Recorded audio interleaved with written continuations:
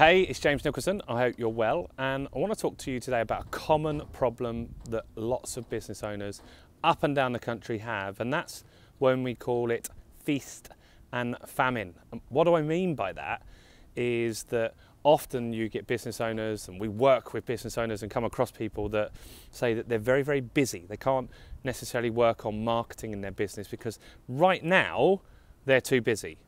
Then what happens is, after they've done all that work, they've got all that business out of the way, then they go through a period of what we call famine, meaning that they don't have any customers. They don't have the next customer ready to work with them. Now, not every business has that problem, do they? There are lots of businesses that have got loads of customers, in fact, waiting or queuing to work with them. And how they've done that is to make sure that they've got a consistent lead flow. What you'll also find with those businesses is that invariably they charge more. Even though they've got more customers waiting to work with them, they're more expensive than the people that are going through the feast and famine.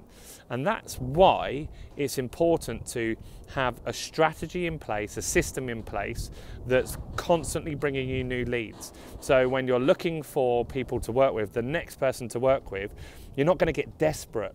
You're not going to just pick whoever comes along first and thus beating down your prices, thus making it so you're working with someone that you might not want to work with. Because let's be honest, we've all worked with someone previously that we just knew in our gut wasn't going to be someone that would be really lighting us up, wouldn't make us passionate about working with them. We knew that they could be a little difficult to work with. So it's important that you don't have that problem. You don't have feast and famine, and you get over that by making sure you've got a consistent lead flow.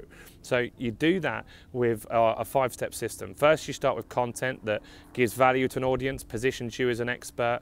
Then you capture leads. Then you need to book an appointment with those people or sell them something. That's the 3rd step, and that's to turn them into a customer.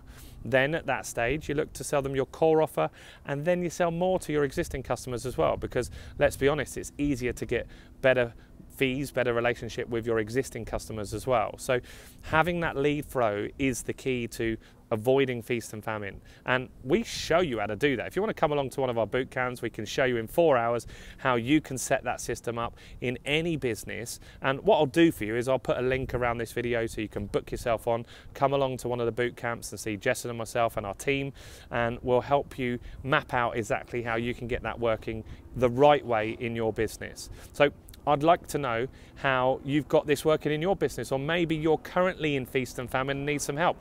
Comment below and I'll help you. I'll reply to all the comments, Jess will as well, and give us some likes and some hearts. That pushes this video out to more entrepreneurs and business owners so they can see these videos.